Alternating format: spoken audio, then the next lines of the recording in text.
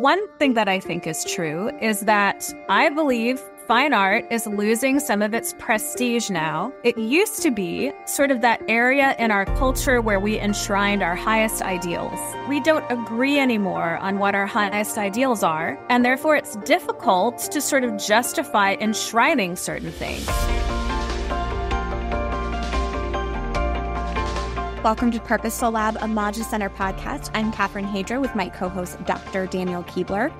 And as we're delving into human flourishing, we're going to discuss art, which is really only appropriate for this theme. Yeah, we're going to talk humans and what makes us unique. You know, art and is one of those things, culture, art. So it's interesting to look at why do humans do art and what does it reveal about us? And can we flourish through art too, and creating art? Yeah. Leading us through this conversation, this topic, is Dr. Katie Kresser. She's a professor of art history at Seattle Pacific University. She'll be joining us via Zoom from Seattle, Washington. Originally from Indiana, Katie earned her undergraduate degree from Indiana University and her graduate degrees from Harvard University. She's the author of 2 books, several scholarly essays, and has curated numerous exhibitions. If you read the Maja Center website, you might recognize her name. She does a number of articles there. And with that, let's kick it off with our interview with Dr. Katie Kresser. Katie, thank you so much for joining us from Seattle. Really appreciate speaking with you. Just to get us started, can you tell us about the beginning of your interest in art history? Yes, the beginning of my interest in art history. Well, I think I'm a rare person who was obsessed with art history from a relatively young age. My dad was a high school art teacher. He's now retired. And I grew up in a house full of art books and also my dad's old art history textbooks. And I think, he hadn't been super enthusiastic about those big old musty books with a lot of black and white photographs in them. But I pored over them as a child. I think certain aspects of them I had probably memorized by the time I was in middle school. And then when I got into high school, anytime I had a chance to exercise creativity in a project or something, I always brought art history into it. So it was an obsession for me from a young age. And I never really thought I'd be able to do it professionally, but I feel so blessed that I actually am. So I thank God for that. And we're benefiting from that as well. And just to set a framework for the rest of our conversation, how do you, as an art historian, define art?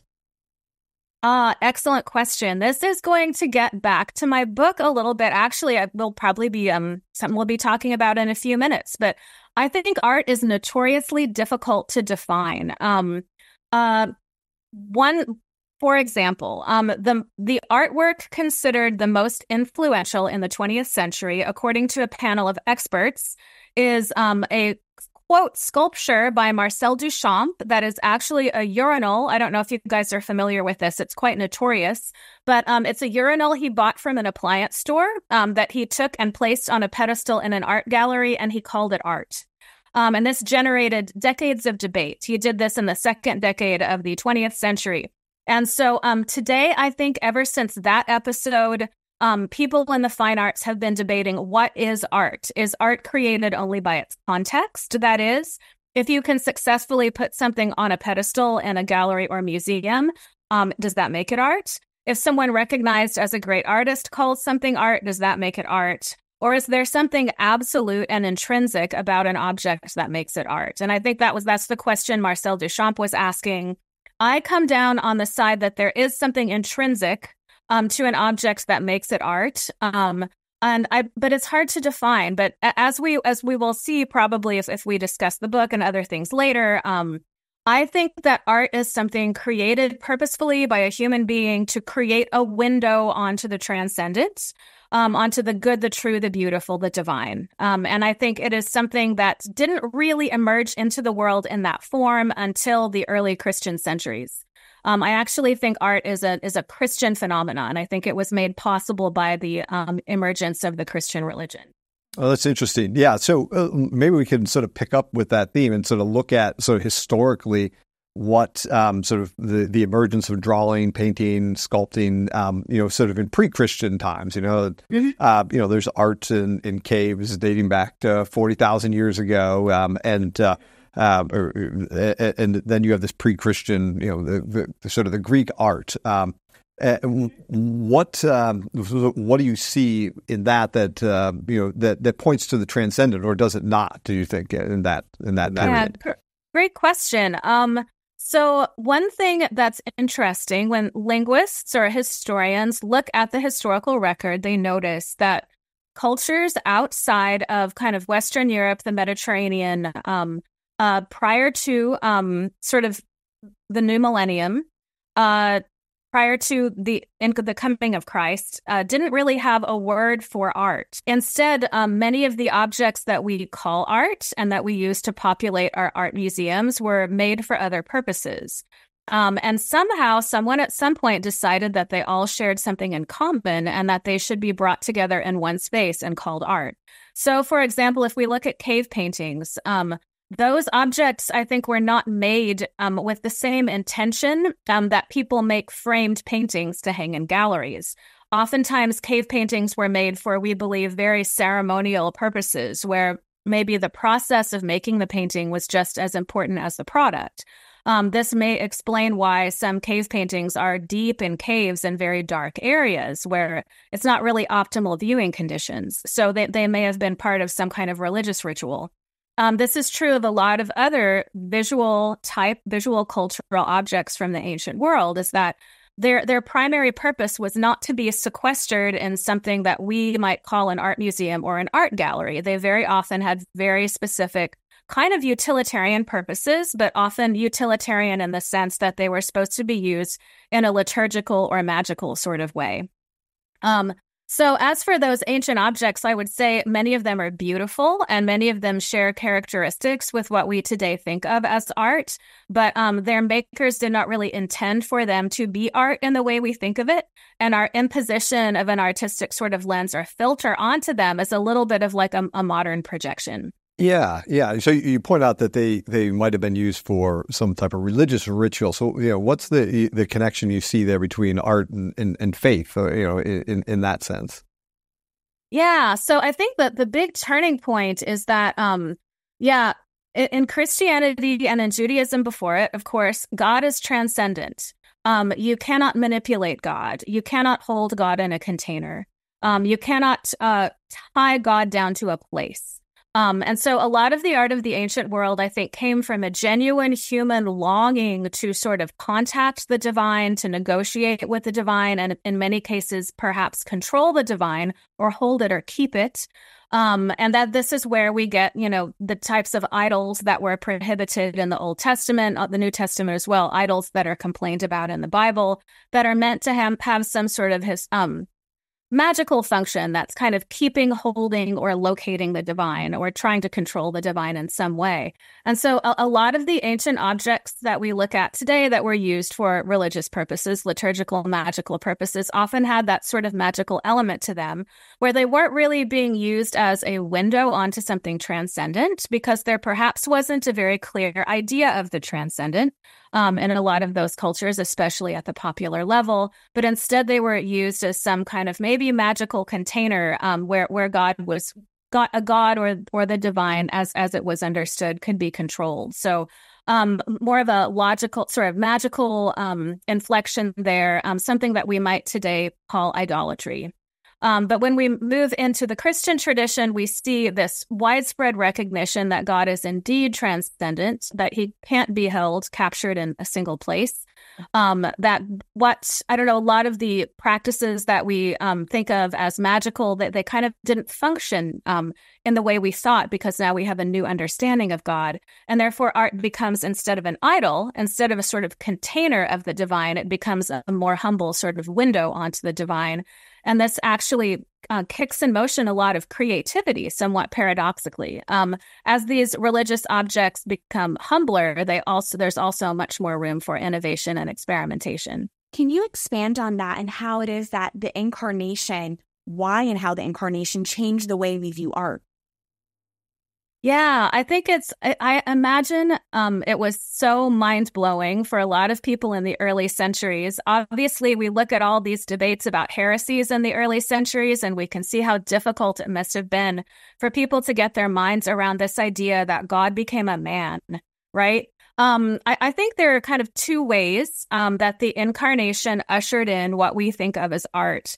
One of them is that it sort of it demonstrated that there was something about matter, physicality, the human form that could be sort of assumed by God, that could properly evoke God, that could reflect God, that could in a way embody God, without like distortion. Like if we look at the way gods were often pictured in ancient cultures, maybe they're sort of chimerical creatures made up of different parts of animals, or maybe they're extremely large, or maybe they are brightly colored, or just unbelievably supernaturally beautiful, or something like that. But when Christ was incarnate, he showed that an ordinary human being could properly evoke God, could be the very word of God, could actually sort of demonstrate God to the world. And this was extremely ennobling, I think, to matter, to the physical and to the human form in particular. And so just aspects of nature that I think before might have been overlooked, might have been considered too humble to mess with in certain ways, are now suddenly elevated to things that can become authentically evocative of God. And there's an impetus there to take a second look at them in a way and to celebrate them, adorn them, present them through beautiful objects in a way maybe they had never been presented before. So we do get, I think, a new attention to the human form as in the image of God. Secondly, I think the idea of the incarnation, not only did it say that the human form itself was able to evoke God, but it indicated that the human mind and the way humans act and behave in the world also could evoke God. And so human creativity, for example, is not a mere sort of mechanical process that you can sort of boss around. Maybe it's something that's actually implanted by God and may reflect the creativity of God. And so there's a new honor for and respect for human creativity and innovation and all of the things that can produce. And so I kind of think those two things together, that respect for the human form and the forms for nature, and also respect for human creativity and the human mind through the incarnation, resulted in just this explosion of creativity and this whole tradition of art as we appreciate it today. You already mentioned how art points to the transcendent, but here you're saying how now the human person, now nature, point to the transcendent as well. Yeah, that's right. And it's so paradoxical. There was the big deal, this iconoclastic controversy in some of the early Christian centuries, where there are these debates about to what extent can matter reflect the divine. And John of Damascus is actually famous for insisting that matter as created by God is good and purposeful and beautiful, and that God intended for it to communicate him to us in all of its little aspects. And this led to tremendous appreciation for the beauty of nature and tremendous artistic creativity. Yeah, well, that's great. I like how you talk about the creative aspect of art reflects the creative aspect of God in there. So looking at this sort of Christian art or art after the incarnation, is there a period where you say, well, this is where that was done best? Like it really embodies the what you're talking about, this the uplifting of nature and the human person to be a window into God. Where do you see that being done the best, or in that time? That is such an excellent question, and I get that question a lot. I think we as human beings, we want to be able to point to the best, and we want to be able to identify something reliable that is the best. And at the same time, I think we human beings get desensitized to things because of familiarity. And so for a while, we can think something's the best and be, all about it and gaga over it. And then we get tired of it and we don't appreciate it anymore. So, and this is something that art critics have noticed over the centuries. To try to answer your question a little more directly, it's a trite answer, but I actually do think there are things about the Renaissance that make it almost kind of unparalleled in the history of human art making. It's artworks from the Renaissance are some of the most famous in the worldwide. Sistine Chapel ceiling, the Mona Lisa, stuff like that, both hailing from the same decade at the beginning of the 1500s. And so, yeah, like I said, it's a trite answer, but I think that period right there, late 1400s, early 1500s in Italy, had this really nice combination of widespread development of artistic skill, fairly profound understanding of theology on the part of practicing artists. Also, you had a public at the time that was very appreciative of art and very encouraging of artists, and art was popular, and artists were kind of well supported and well funded during that time. There was a tendency toward kind of friendly art competitions where artists were pushing each other to be better. And all these things together resulted, I think, in a moment when there was just a lot of beautiful stuff being created at like a very peak of excellence. So just a nice historical moment where a lot of things came together to help art forms kind of develop to their peak. That having been said, I think art forms can't stay in stasis. They can't remain the same forever. Even if you've reached a peak, you can't just stay there. Again, because the human sensorium, our minds, our senses, we get desensitized and we can't appreciate the excellent if we're too saturated with it. So we have to pivot and we have to try other things. And so there are other eras of art completely different from the Renaissance that are also very beautiful and moving and touch us in ways that Renaissance art can't. I'm a big fan of Rembrandt, for example, who's actually working in a Protestant milieu, though he himself is privately Catholic. His painting style is really different than, say, Michelangelo's. And I'm also kind of partial to some of the post-impressionists working in the last decade of the 19th century, the 1800s. Some of the work they produced, I think, is also really profound. Van Gogh would be a famous example. So you can look, all over the place. You can find examples of people hitting a peak and doing something really excellent. But yeah, again, culture can't stay there. It has to keep moving so that we can keep rediscovering and keep having our eyes opened and not get desensitized by things that we come to feel are trite. So, well, that being said, from the peak and the golden era of art, as you were describing, can you talk us through art history when it comes to the late 19th and early 20th century? Right. And that's a time, I think, for people who follow art history, for art lovers, I think that can be a time that's challenging. What we have with the rise of abstraction in the early 20th century is, I think, something born of a lot of different cultural factors all at once. One big thing that is happening is that in Europe in particular, Europe has just gone through a century of revolutions. Just in many cases, successive violent revolutions kind of rippling throughout the continent. We have monarchies falling. We have the establishment of democracies. So all this kind of government instability. We have, in many cases, a suppression of traditional religion and sometimes persecution of priests and practitioners and leaders in traditional religion, Catholicism in particular. But the result for creative people is that there's just massive instability, that nothing is certain anymore.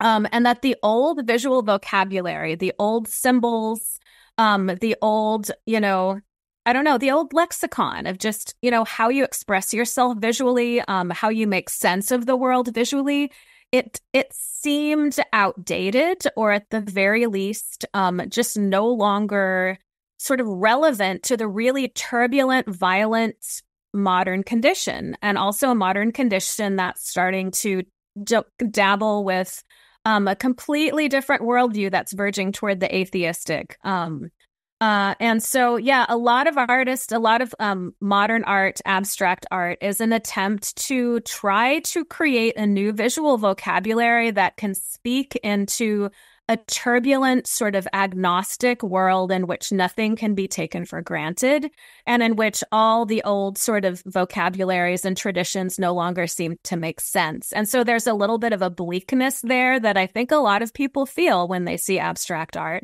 But these artists are sincerely grappling with a way to express their experiences. Also, at the same time, we have indigenous art trickling into places like Europe and America due to colonialism, and it's influencing artists as well. Pablo Picasso owned a number of African masks, And the forms of those masks, especially kind of the simplest, most abstract ones, were inspiring to him.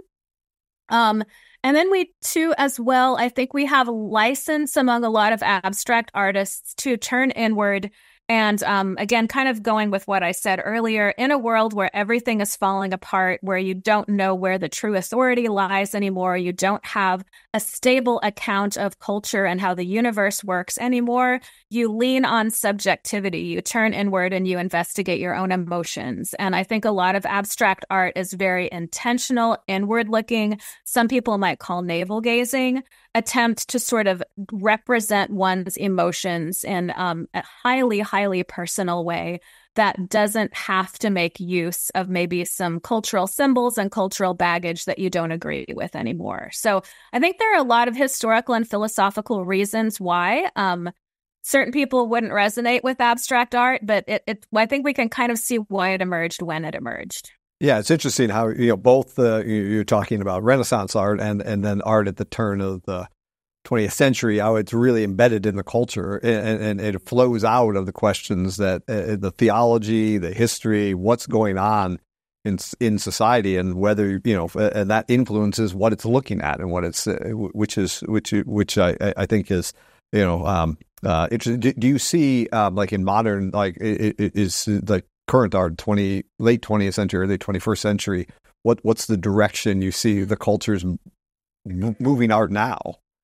Yeah, good question. Yeah, I feel like for me, the 20th century that we just have emerged from, although I know it's been a while since we emerged from it, was a kind of a period of deconstruction, of sort of philosophically questioning what is art, what is truth, often in a very angsty kind of way. And I think moving into the 21st century, I think what I see is, I don't know, it feels like a free-for-all. I think one thing that I think is true is that I believe fine art is losing some of its prestige now, because it used to be sort of that area in our culture where we enshrined our highest ideals. Like art museums are supposed to enshrine our highest ideals in visual form in a certain way. And I think we've reached a point in postmodernity when we all kind of realize that we don't agree anymore on what our highest ideals are. And therefore, it's difficult to sort of justify enshrining certain things because we're not even sure if we trust them anymore. And we don't really know why we selected them in the first place, And so some of that prestige of like fine art as like the sort of summary of what our culture is all about, that its loftiest products, I don't think people believe that anymore, actually. So I think that the art world is declining in prestige, that as a result, it's kind of becoming more open to just anyone. It's taking itself less seriously. This isn't true in all quarters, but it's true in a lot of them, I think. So there's much less homogeneity and there's much less kind of super seriousness about it, more playfulness. Which is good, I think. It also feels a little chaotic, and it's not clear where the art world is going. But I was thinking an art form that I feel is maybe very characteristic of our 21st century is immersive installation art. I don't know if you guys have ever been gone into an art installation before and just been surrounded by maybe weird stuff that's all over the ceilings and floor. And I'm seeing some nods. I don't know, do you guys... Yeah, that'll pop up in Washington, D.C. I think there was a museum not long ago. It had pits of just different bouncy balls that people can come and immerse themselves into. Yeah, that's good. Yeah, it's about creating a total experience. And I actually was thinking to myself last night that a lot of the immersive installation art that we see coming out today almost has its origins in something like Disneyland or something, which is trying to create immersive environments in sort of a playful way. But I think also in a postmodern environment where we don't have agreed upon ideals anymore, the immersive installation kind of just lets you, especially in more fine art spaces, immerse yourself in someone else's subjectivity for a minute. So I feel like a lot of immersive installation art is the artist just saying, this is what's in my brain. All the weird stuff exploding in my head, all my memories, all my triggers, all my issues, all the things I love. I'm going to just put them out there in this space and then let you walk into it. So it's very hyper individualistic, actually. It's kind of letting the artist swallow you up with their subjectivity in a certain way. But it also is kind of taking itself less seriously and is a bit more playful than the art we saw like a generation back. So I don't know. I don't know where the art world is going, but I feel like a lot of its structures are sort of falling apart, and we're seeing something new emerge, and we'll just have to see what happens. Well, that was fascinating to even hear you reflect on our present day and what our art is reflecting of our present time. But just to follow up on that, would you say bad art is still considered art? Oh, is bad art still considered art? What a good question. I think I do. I do think bad art is still considered art. I think if an object is made with the intention to evoke something beyond, evoke something profound, evoke something spiritual, and communicate it. I think the ambition there to do that is authentically artistic ambition, but it can be pulled off in a way that is unsuccessful or unpleasing. So sure, I think there can be bad art. Honestly, this is a little bit, like if we look at children's art, for example, oftentimes it's not the most skillful, but in a way, I think that that ambition is there to express something large, to express something kind of profound, fundamental, but through a skill set that's not quite able to achieve its goals quite yet. This might be a good opportunity, I think, to segue into your book, Bezalel's Body, The Death of God and the Birth of Art. It's a provocative title. Our interest is definitely piqued. What are you conveying in this title, and what is your book about? Yeah, good question again. I keep saying that. All right. So, The Death of God and the Birth of Art is meant to be a little bit of a shocking and eye-opening title. I came to it kind of intuitively, actually, and then realized how Nietzschean it sounds. Actually, after I landed on it, I realized that. Nietzsche talked about the death of God, and God is dead, and we have killed him. And he's one of sort of the fundamental thinkers of a modern era of like sort of angsty sort of atheism, where we have to create our own meaning because there is no God out there. There's no transcendent order that is providing the meaning for us. We have to create our own meaning. And also, an echo in my title is Nietzsche's Birth of Tragedy, which is a piece in which he kind of lays out this, how we use art, how we use aesthetics to create our own meaning, and how that actually had its roots in ancient Greece. So if you looked at the title kind of without, looking at the context the book came from, which is actually a theological press, you'd be like, is this Nietzschean maybe? Is this talking about how art, after the modern death of God, is being used to create meaning in a void of meaning? But that's not what it's about. Actually, the book is referring to the death of God, as the death of God referred to there is the crucifixion of Jesus, the redemptive crucifixion of Jesus, followed by his resurrection. And the birth of art is kind of what we've been talking about already, which is this almost sort of a historical discovery of a new mode of human creativity that can function as a window onto the divine, not as an idol, but as something else, as something that's a humble window onto the divine that, again, is made possible through this new understanding of the dignity of nature and the dignity of human creativity, just like we discussed a little bit earlier in the interview. So it actually traces this sort of birth of art as we know it through the paradigm shift of the incarnation. And it's, I think, a very positive book in that sense, celebrating these centuries of human creativity and also pointing at how we can thank the Christian revelation for that, for all those centuries of creativity. Yeah. So you've talked about how the Christian story helps make art transcendent, or gives it that transcendent quality. How does it help us look at, maybe it can reveal God and point towards the transcendence of things, but how does it help us, see nature and see other individuals differently Does it always have to point to God directly, like to be good art? But is there other aspects of art that could help us on a more secular plane, let's say? Absolutely, yeah. I mean, if God ennobled in a way all of creation or revealed the nobility of creation through the incarnation, then really a reverent, respectful depiction of anything in nature, anything God created, is congruent with the Christian revelation, is honoring of the Christian revelation, and is sort of adorning the Christian revelation. And I think a really notable thing, actually, people talk about how Catholic clergy were instrumental in the development of modern science, right? And I think that Catholic artists were instrumental in the development of a lot of modern artistic technique for exactly the same reasons. So if you go back to the year that we kind of often call the very beginning of the Renaissance, sometimes people put that at about 1300. This is just a bit after Francis of Assisi, after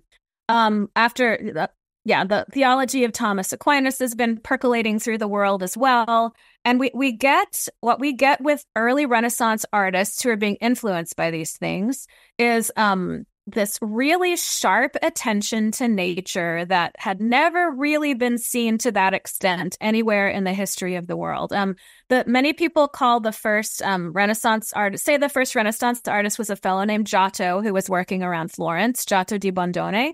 And he was so celebrated and launched, because he was so celebrated because of his eye for nature, because he was attentive. Like, he looked at the nature around him and he noticed its details, and he rendered it sometimes with startling accuracy, to the point that a lot of his early viewers, I tell my students, almost felt like they were looking at virtual reality environments or something because of the level of realism that he had been able to conjure.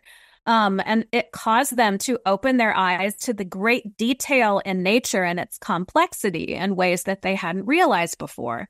I think if we look at Giotto now, he doesn't feel as realistic to our modern eyes as he did to people back in the early 14th century. But at the time, he really introduced something eye-opening and mind-blowing to people. And it was because inheriting, I think, a culture that was more and more imbued with, sort of inflected by the teachings of some of the great Christian philosophers and theologians and saints over the centuries that were ennobling nature and instructing us to look at nature because it was created by God. Well, he took all that and he brought that into an art form that caused everyone now to notice these really precious and interesting details about nature.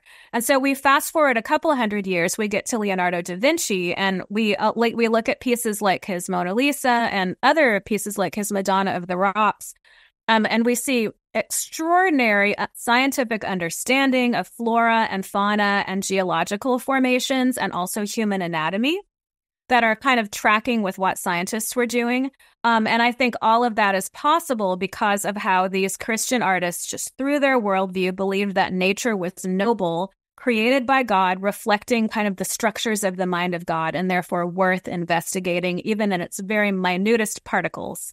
There seems to be a congruence there with the way that the Catholic mindset or the Christian mindset sort of revolutionized science. At the same time, it tracks with the idea that no, these physical things aren't gods. They're transcendent. They reveal God. They're the handiwork of God. Which it's interesting how that fits with what you're saying about how art tracks with that Christian understanding of the world. I think they were totally hand in hand. Yeah. Speaking of Christian artists, we talked about kind of the state of art today. So if there's someone who's listening, a serious artist who is a Christian, what advice do you have for them? Yeah, what a good question there. I mentioned earlier how I feel like the art world is in some ways kind of falling apart. The first thing I would tell that person is, unless you've heard an unmistakable voice of God, sort of promising you this, I don't know. Don't try to make a living as an artist. I think it's a perilous field to try to make a living in. Very, very few people succeed in actually being able to pay their bills just by making art.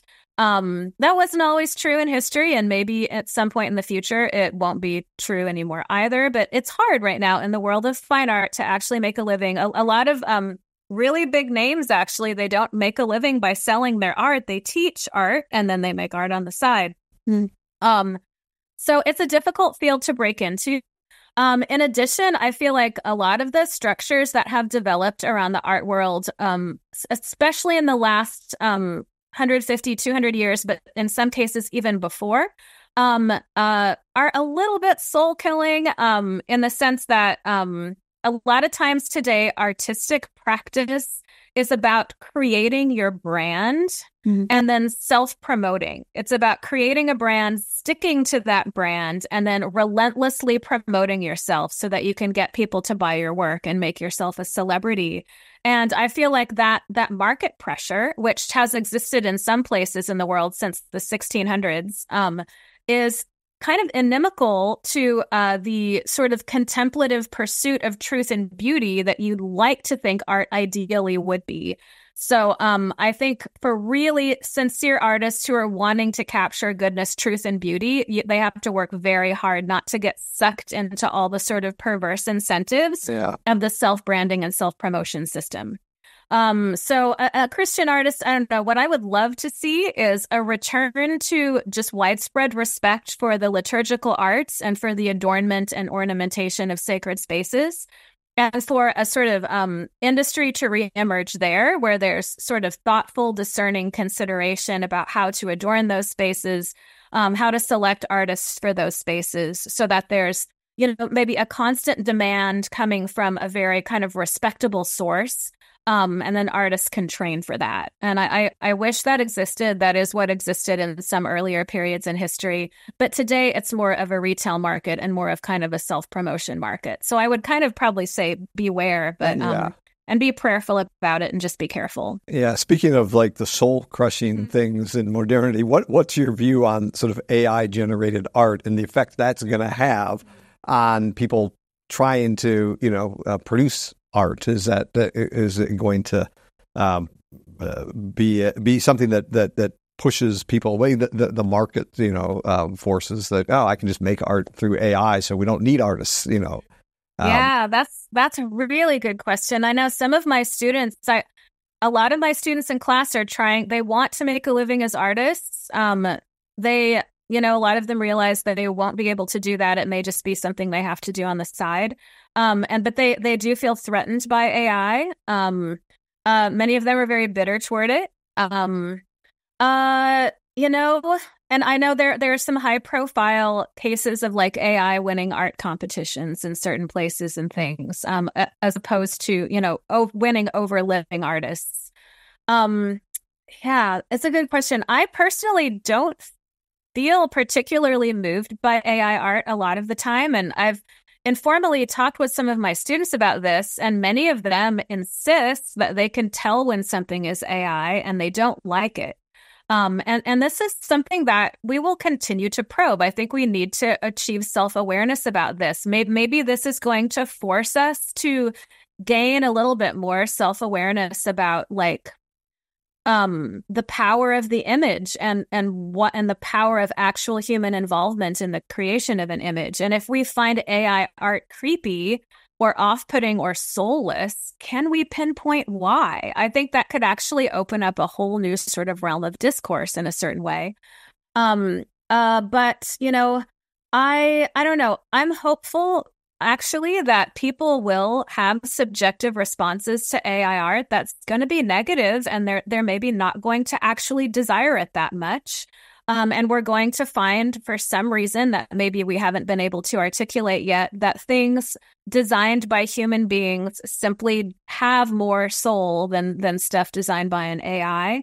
I think about the three categories, or sort of the three criteria for beauty that we've inherited from Thomas Aquinas and through some of the neo-Thomist philosophers like Etienne Gilson as well, which are like harmony, integrity, and luminosity. And harmony and integrity refer to like good proportions and kind of equilibrious, pleasing mathematical relationships within objects and pictures. But luminosity actually refers more to a sense of being ensouled, and it's a little harder to pinpoint what the meaning of that exactly is.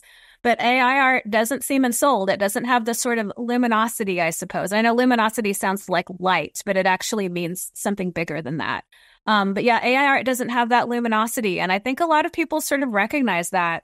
I would also point out that, of course, AI art is just sort of recombining artworks that people actually made. You know, Right. it's derivative. And so AI can't actually create anything from nothing. It's dependent. It's dependent on things people made. And so we shouldn't accord it too much power, maybe. Like, I think we don't have to fear it so much because it's ultimately very derivative. You know, so I'm hopeful that it will just be a fad that will maybe go away. I don't know.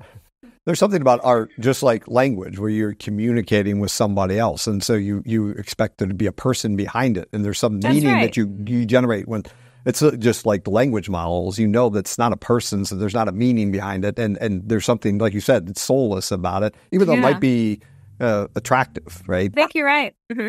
It's fascinating because I think we're grappling with this rise of AI. Can AI make sacred art? You know, what are we to do with, I've seen AI generated sacred art. And there is something, you know, off-putting about it. And sometimes, you know, you'll see there'll be 6 fingers and it's like, okay, does that bring a certain significance to a piece that's supposed to be spiritual? Again, we've been talking about the transcendence of art. And Katie, I'm curious if you're okay with sharing how art, if it has influenced your own spiritual life and your own spirituality. Yeah, absolutely. As I told you guys at the beginning, I have been weirdly obsessed with art history from a young age. I am a recent convert to Catholicism, and recent by which I mean it's been 3 years now. I think it's been maybe 3.5 actually. So not super, super recent, but art did play a role in that for sure. You know, actually just this past weekend, someone was asking me about my journey in that regard. And I was telling them that when I was a small child, we would always pass the Catholic church in my town. And I was blessed to grow up in an area actually where there are limestone quarries and where there was a relatively large population of stone carvers. And that part of the country I grew up in, which was southern Indiana, supplied stone and it supplied carving to a lot of the grand buildings elsewhere in the United States, like in New York City and Washington, D.C. And so because of that local sort of skill base and sort of resource base, the Catholic Church in my town, it was quite a spectacular building. It was made of limestone that was beautifully carved. It was kind of neo-Gothic.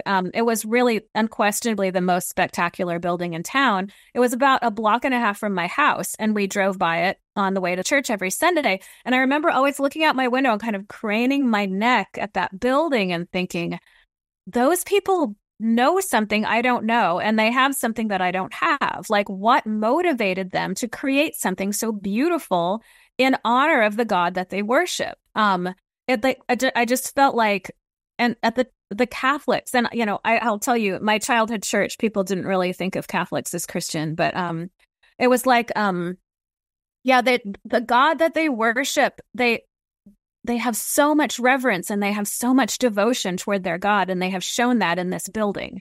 And so I think growing up, I had a little bit of envy toward that level of reverence that I saw down the street at the Catholic Church, and I felt like something was missing in my church.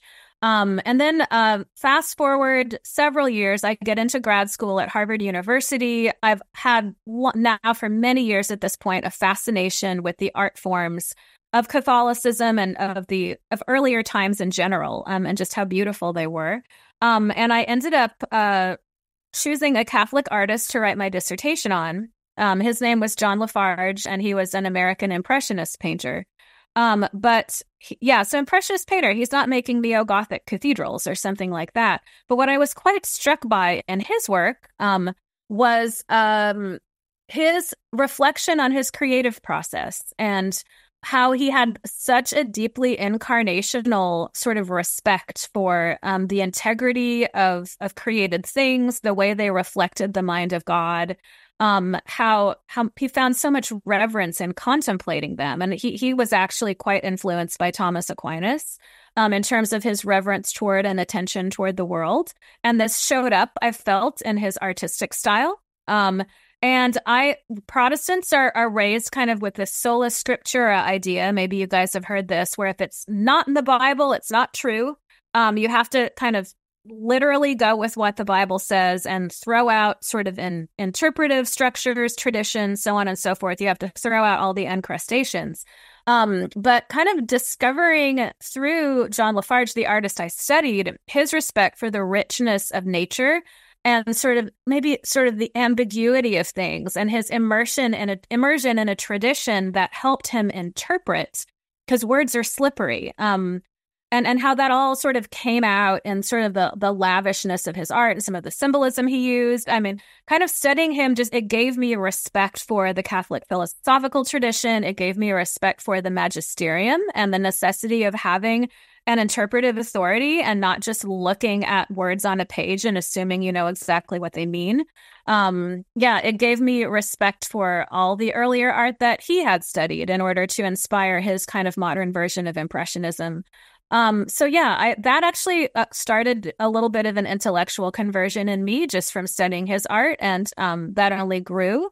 And I wanted to convert to Catholicism back when I was in grad school, but I was very reluctant because my family was still Protestant. I didn't want to alienate them or alarm them. I wrestled with it for years and years and finally just gave in. So But I think that contemplation, of art, really, my dissertation and the beauty of Catholic churches just is what got me started on that road. Thank you for sharing. That's beautiful. Yeah. And I think just as we prepare to conclude this conversation with you, Katie, you are, I imagine, so busy as, your wife, mother, university professor. You write some beautiful articles for Maja Center as well. You take the time for that. Can you just leave us with some final thoughts about why all of us, no matter how busy we are, it's important to find time to encounter beauty? Yeah, absolutely. Thank you. I have two verses, actually. I'm scrolling down to find them so I can read them verbatim to you, that I've been using a lot lately in presentations to church groups, even sometimes my students. It's Matthew 6:22 and 23. The eye is the lamp of the body. Jesus is saying this. If your eyes are healthy, your whole body will be full of light. But if your eyes are unhealthy, your whole body will be full of darkness. If then the light within you is darkness, how great is that darkness? So the eye is the lamp of the body, right? And we today are prolific, gluttonous consumers of visual stimuli. They crowd in around us and we can't even avoid them. I don't know if there's been any period in history when we have had so many images just crammed into us, whether we like it or not. And we carry around with us little devices that are flickering these little images at us as well, and ads that pop up, right? And it's involuntary. It's just forcing itself on us. And all of those things are going into our eyes, the lamp of our body. And I think some of those things are sort of colonizing us with darkness in ways we don't even realize. And I know for me, during this Lenten season, I have been deliberately cutting out consumption of most media. I did that last year as well, although with less success. I'm doing a better job this year. And I find it so spiritually healing. And so I would want to stress to your viewers that what you take in visually matters a lot. Jesus said so. What we put into our minds and bodies through our eyes affects us. And one great way to get equilibrium back, to be more at peace with the world, to be anchored and rooted, to find ourselves, to find our place, is to make sure we're consuming good visual things that have goodness, truth, and beauty in them. It's really, for me, one of the most important things we can do. So especially as we're still in this Lenten season, I would encourage viewers to go find something that you know is clean and pure and true and beautiful, and just sit in front of it for a while and let it wash over you and let it push some of the other bad stuff out, and kind of learn that as a discipline, because I think that can be extremely soul healing. Yeah, that's great. That's great advice. And you see the effect it had on your life of looking at beauty. So Absolutely. It's embody what you're saying there to us. So many of us are visual learners, and we go where the images we consume take us. Right. I'm kind of one of those people, and so we have to be very intentional, right, about what we consume. That's great advice, Dr. Katie Kresser. Thank you so much. Well, thank you both for your attention and your great questions. It was a pleasure talking with you today. Really a gift to speak with Dr. Katie Kresser, because obviously she's this amazing art historian, so knowledgeable, that was obvious, but she's bringing with her also theological perspective, philosophical. Yeah. So to see it all woven together and the complementarity between those different areas. Yeah, I would love to take a class from her. I want to take an art history class now. But one of the things, you appreciate from talking to her, that art history is wrapped up in philosophy and theology, the philosophy of the time, the history of the time, what was going on theologically. And you see all of these things coming together. To understand art, you have to understand the other aspects of the human culture, which it's embedded. And then it also, tells you something. And it's very interdisciplinary, in that Absolutely. respect. Absolutely. And again, bringing up this idea that art points to the transcendent, which is something that we'll speak with other guests in this season as well. But for her to introduce this, really helpful. But not just art points to the transcendent as well. Yeah, I think she made that point about, the incarnation, Christ, becoming a human, that points, it changes art, it sort of makes art more transcendent. This physical things that we do, of art and sculpture, they point to something else. And so that it's not only art, but it's also from a scientific perspective, looking at the material world after, the incarnation, God becoming part of this material world. So it transforms everything in the material world as pointing towards and transcendent, pointing towards God. So as a scientist, looking at a cell, it's pointing towards something else. And the way that art is. So this transcendence she talks about in art is also there, I think, in science. Now I have some questions for you, Dan. Right. Turn now to the office hours segment of the podcast.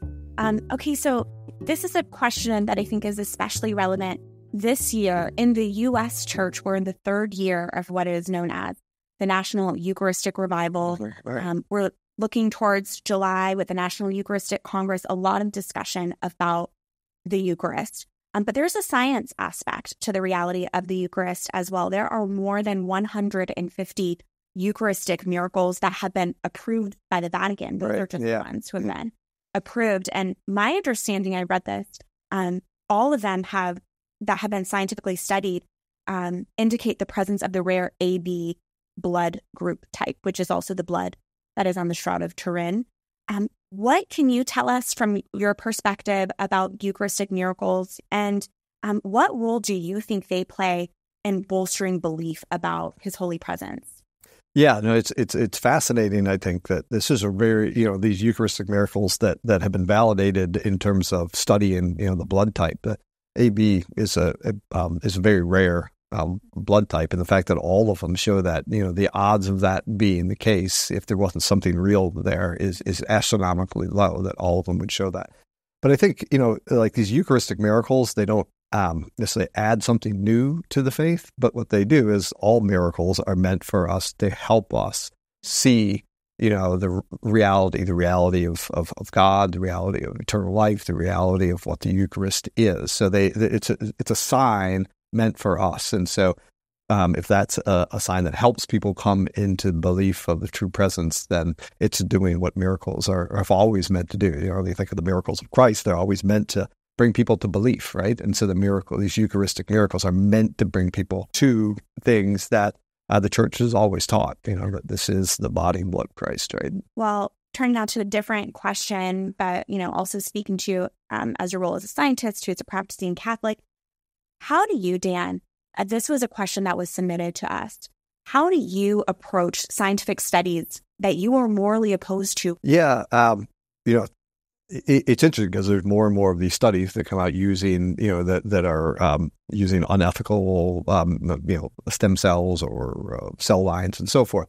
So in one respect, says, oh, I'm not going to look at that. I'm not going to touch those things. But I think it's important, and I tell my students to understand these studies. What are they doing? To understand the science behind these studies that you might be morally opposed to, so that you can better articulate what they did and understand what are other alternative ways of doing this type of research, right? So we need to know how they're, know the science that's there.